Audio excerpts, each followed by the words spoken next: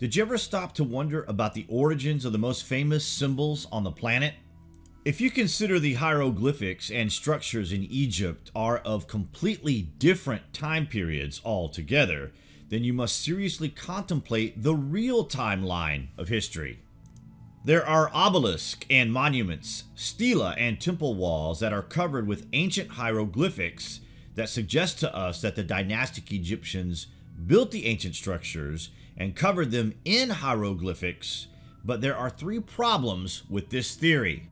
One being that the dynastic era don't claim that they built the Giza Plateau, with the exception of repairs as immortalized on the dream stela of the Great Sphinx. The second problem is that hieroglyphics are clearly a much later addition to the ancient monuments, and the third problem is that the Great Pyramid is dating well before the emergence of this civilization. Before the discovery of the Rosetta Stone, we had very little clue as to how to translate the cipher that is hieroglyphics. The Rosetta Stone is engraved in Greek and Egyptian symbology. Through our understanding of Greek, we are able to come up with the translation of Egyptian symbols that is still key to this day in translating the ancient text.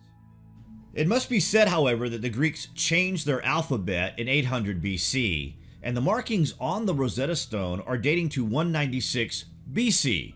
This means these translations are from the very latter period of the dynastic period of Egypt, and earlier inscriptions may not be very accurate when using the more modern Rosetta decipher. What this stone is a list of accomplishments from the late Ptolemaic period issued at Memphis, though it is unclear what happened to this artifact or how it became discarded in such a disrespectful manner. One can only conclude that if Napoleon's officers had not uncovered this piece during the construction of a wall, then we would still be wondering what all the markings was all about in the region. It does make you wonder that if the Greeks had such a close relation with Egypt, then why is there not more documentary evidence from the ancient Greeks? There is something that is not adding up, and you have to wonder, how was the knowledge almost completely lost as to read the ancient text? Wait till you hear this. Attempts at deciphering Egyptian hieroglyphics were made by Arab historians in medieval Egypt during the 9th and 10th centuries. By then, hieroglyphics had long been forgotten in Egypt and were replaced by the Coptic and Arabic alphabets. You have to wonder when and why they stopped using these glyphs and why they were seemingly almost completely forgotten, despite the fact that there are hundreds of thousands and maybe even millions of texts in Egypt in hieroglyphic form. The Egyptian hieroglyphic script was one of the writing systems used by ancient Egyptians to represent their language. Because of their particular elegance, Herodotus and other important Greeks believed the Egyptian hieroglyphics were something sacred, so they referred to them as holy writing. Therefore, the word hieroglyph comes from the Greek hiero, meaning holy, and glypho, meaning writing. So the Greeks, these symbols meant holy writing. In the ancient Egyptian language, hieroglyphs were also called the gods' words, and it was believed that this writing was an invention of the gods and attribute the invention of these texts to the god Thoth. Archaeological discoveries suggest that hieroglyphs may be the oldest form of intelligent writing anywhere in the world. The earliest evidence of an Egyptian hieroglyphic system is believed to be dating from 3300 or 3200 BC, and they used the writing system for the next 3500 years. The first known example of this type of writing in Egypt was discovered on bone and ivory tags, pottery vessels, and clay seal impressions discovered in pre-dynastic tomb in Abydos and dated to 3,400 years BC. Thoth is the Egyptian god of writing, magic, wisdom, and the moon. He was one of the most important gods of ancient Egypt, alternately said to be self-created or born of the seed of Horus and from the forehead of Set.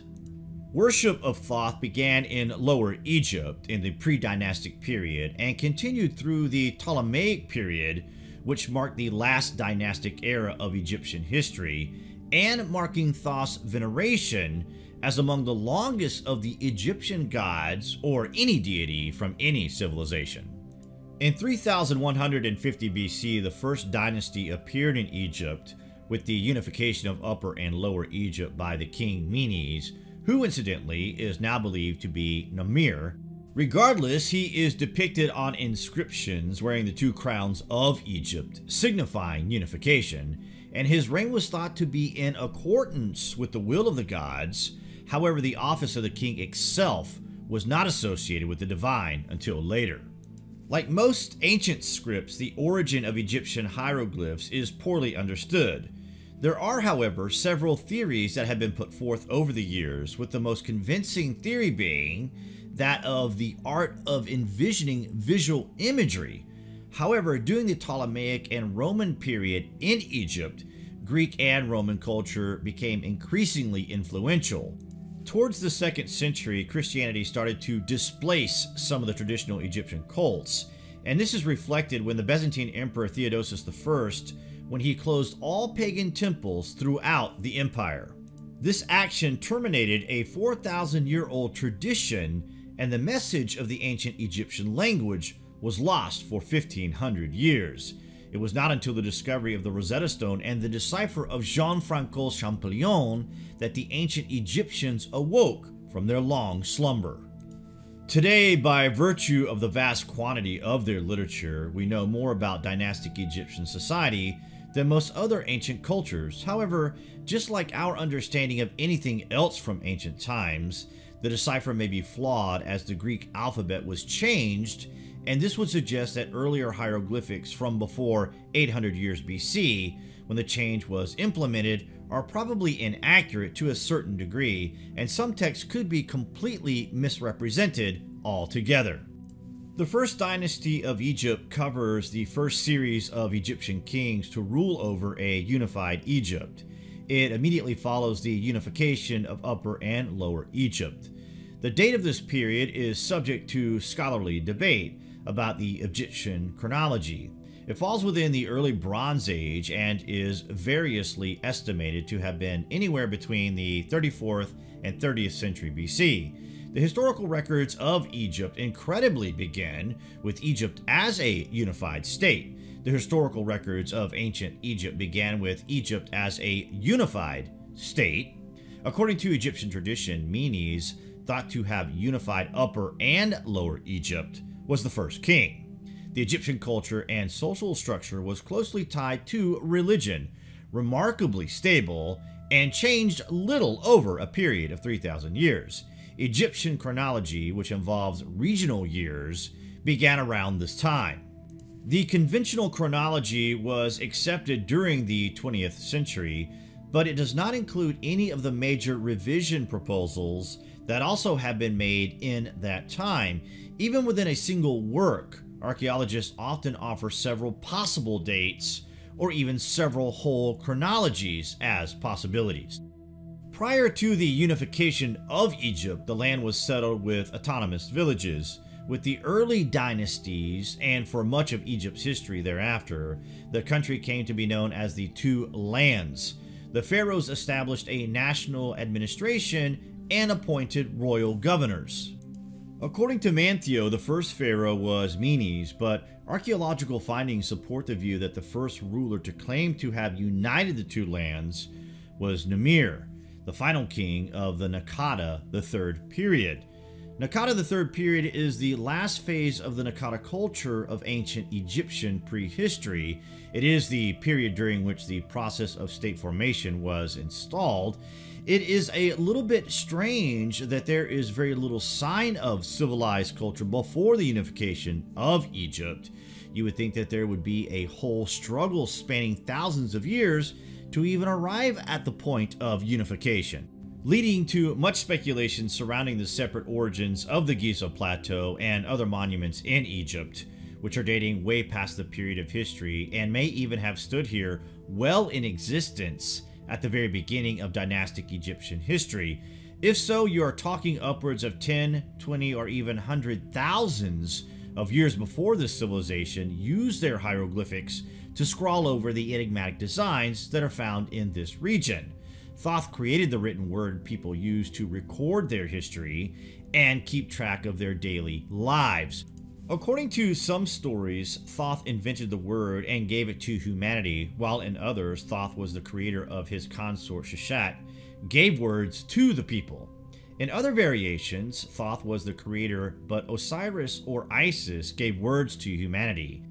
In every case, Thoth is the creator of written language and the literary arts both for humans and the gods. The very fact there are reliefs of this god makes one wonder if Thoth was present to the dynastic Egyptians, or if these people had uncovered much more ancient text credited to the god, and that hieroglyphics are derived from the more ancient and advanced symbols. Thoth appears regularly at the side of Osiris and Anubis in the Hall of Truth as the scribe who has kept accounts of the life of the soul of the deceased and who records the outcome of the weighing of the heart against the feather of truth. All known accounts of history are all pointing out the same thing, that civilization emerged just before the unification of Egypt, and the culture then seemingly began using hieroglyphics, which was the language of the gods, suggesting that these symbols were not invented by the Egyptians of this time, but that the style of documentation was long in existence from a much more ancient culture. They then derived this form of writing and covered the walls and passageways with the text in an effort to document the earlier, more ancient history of Egypt, the time of the gods nonetheless.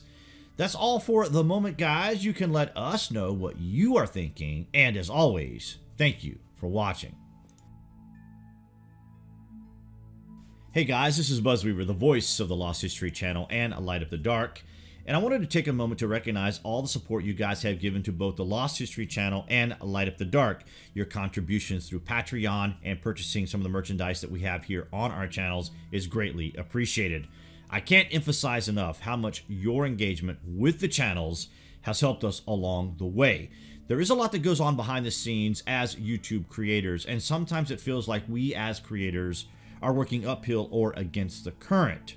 With ever-changing rules, policies, terms of service, compliances, and other things, and now Article 13 and Article 11 for our UK and European creators like the Lost History Channel and Light Up the Dark, these challenges seem to always be growing. We are very happy that you guys have been here all along to help support our efforts, and I wanted to personally thank you guys. I also would like to welcome you guys to my channel, the Buzzweaver channel. Yes, I'm the voice of the Lost History Channel and Light Up the Dark. However, we are two separate creators. I see that quite often in comments asking if this content for the Lost History Channel and Light Up the Dark is mine. It is not. I simply have the great privilege of voicing it for you guys. I'm always encouraged by your guys' support for us both as we try to bring you guys great content and engaging topics.